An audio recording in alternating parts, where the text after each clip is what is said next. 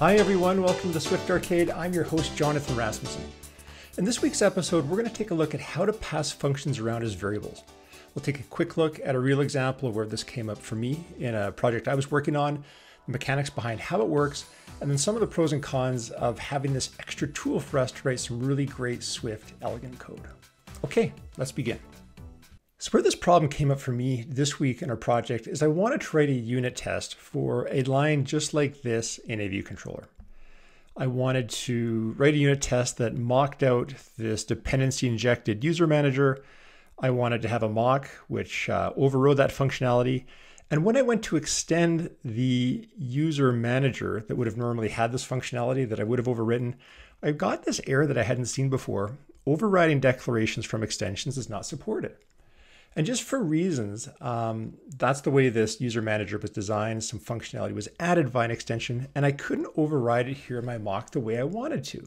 So I started scratching my head. I asked my buddy Dan, who I always ask when I get into problems like this, hey Dan, any ideas on how I could overcome this? And he said, why don't you pass in the function itself?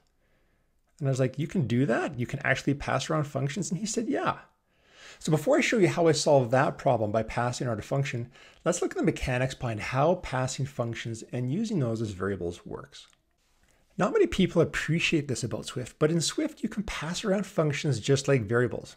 I know I hadn't really thought of Swift that way, but here's an example of how that would work. Think of this as a variable. Here I've got a struct called math, and I'm simply defining a function that adds two numbers. What I didn't realize was that you can actually think of this func as a variable, just like a var or a let. You can define this as a variable, and you can then use it as a variable in other classes. For example, here I've created something called calculator, which has a variable called math function, and look at its type. The type here, two ints returning an int, that's actually a type in Swift. That's the type of the function that I'm going to assign to this value. And in this case, I'm just assigning it the value of math add two ints. But what you can do with this is you can reassign that variable later. I can instantiate a calculator and assign a different function to that, one that subtracts two ints, and you can basically use and treat functions just like any other variable in Swift. And that's really handy and powerful. You can also add an argument and pass functions as arguments to other structs. Here I've got a struct called command with a function called execute, and it takes a type of function that takes two ints and returns an int. Here I've called the name variable here toInt equation, and I can simply take in that value that's passed, pass the numbers I want, and then print out the answer. And if I wanted to execute it, I can then define it like this and pass in whatever function I want. If your expression gets really complicated, as it sometimes does in Swift, this is a really handy case for a type alias. I can create a type alias for this expression, two ints returning an int, and then I can use that as my type when defining a function in that calculator. Just makes it a little bit more readable. But this is a really interesting mechanic I had never really used before. Now let's take a look and see how we could use that in a unit test. Okay, so here's the same view controller I had before, but this time I've added that function as a variable. Take a look at this. By creating a var called deleteFunc, this is the function I want to override and pass in from unit test. I can declare that as a variable, declare its type here, and make it optional. And you'll see why in a second.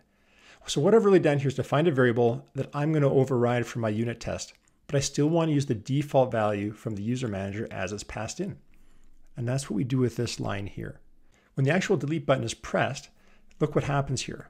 I can either use the delete func that has been set via my variable, or I can use the one that's already associated with the real user manager, the one I really want to do the work. Then, once I have my func, I can simply execute it. From a unit testing point of view, this is what it looks like. This, of course, is a fake unit test, but the mechanics are pretty much the same. Here I can define my mock delete function. This is the one I want to override in my unit test. Set up my view controller by dependency injecting or passing in a real user manager. But look at this. I can override the functionality of how that delete is going to work by setting that as the variable here. This is the fake function that's going to execute as a result of me passing it in here. And now when I run this and I go view controller delete button pressed, I can take a look at the output. And sure enough, my fake delete was called. Pretty cool. So what are some of the pros and cons of passing functions like this? Well, for pros, I think it's a more functional style of programming, which is nice because this is what Swift supports. Passing around as functions, treating them as variables can solve some tricky testing situations we sometimes come up with in unit tests. And it's just another handy tool that we have for passing functionality around without having to couple it to a struct or a class. So it really emphasizes that more functional style of programming. Cons? Well, I wouldn't say this is exactly very mainstream. Passing around functions isn't something we typically do in traditional OO languages, but that's okay because Swift is moving beyond that. It's more non-conventional, it is slightly more complex, it's definitely not the norm, but I really like having this tool in our tool belt as it gives us the ability to do some things that we wouldn't normally be able to do. And I think that's pretty cool to any new language, and I really like that Swift allows us to do this.